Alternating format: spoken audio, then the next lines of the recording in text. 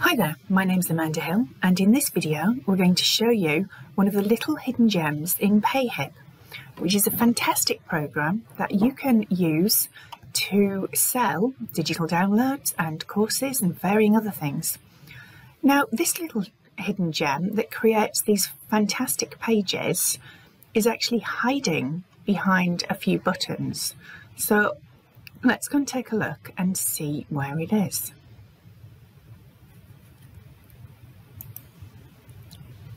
So when you create your products in payhip, they sit in a particular space, which is here. Now, this one is officially launching today, but it's the only one out of the three that's actually a proper course.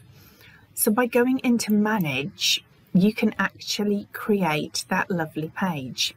Now, you need to do that because when you share it, it gives the page for the product and everything about it.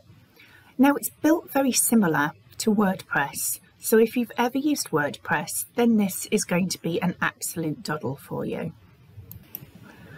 So here you can see all the different sections that are part of this course.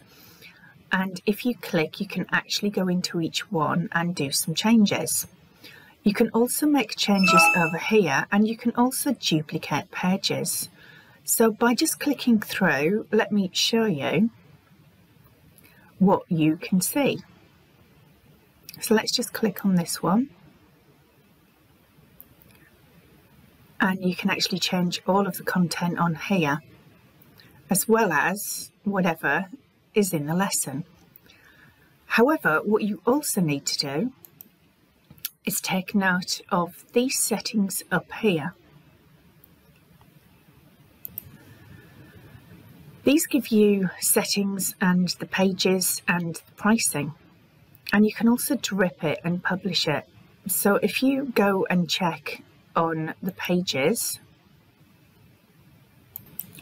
this will not only give you the sales landing page that you can edit, which is here, and I'll go into it in a second, but it also gives you the checkout page, which you can view, and the thank you page, which you can edit. So both of those are a really good thing to do, and if you just click on edit here, you'll see what I mean about how simple the layout is. So the header is exactly what it says, it's the header. The section here is mainly the title. Then you're going down the blocks, so each section relates to a different part. So let's just take a look at one of them.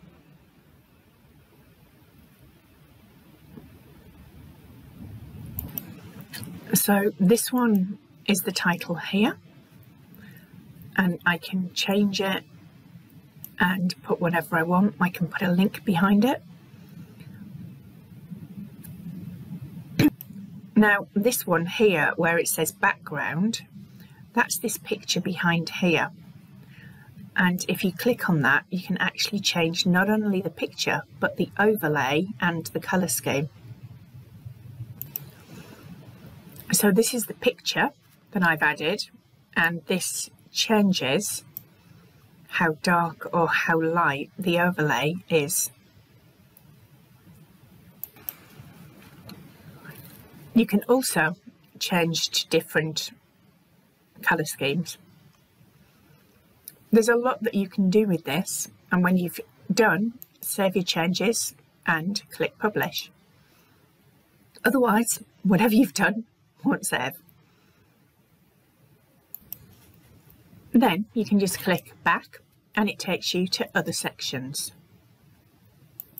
Now, I realised on the courses that on the main page for the web for all of the products, it doesn't actually put the price in. So I've added it to the course page title, and then people can see it.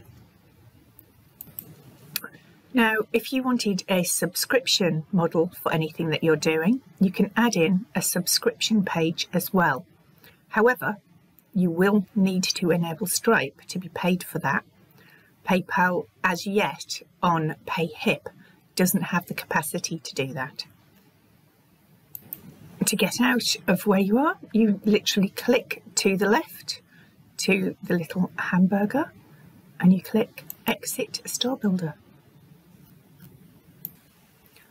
Make sure on your course that you've added something in the pricing section, otherwise they can't see what's going to be on your page. So this is where you can add your pricing plans, and they can be one-time purchases or they can be on subscription. You can have varying different prices, and dependent on what your settings are set at, it will add VAT at the end. Hence, I've shown mine differently to the top. So it's very simple. You just need to know where to look. And remember, there's always things hiding up here too. This is a fantastic program that I'm sure you will love creating digital or real products with. I think our next one might be a subscription model. Who knows? I hope you've enjoyed this and it has helped you.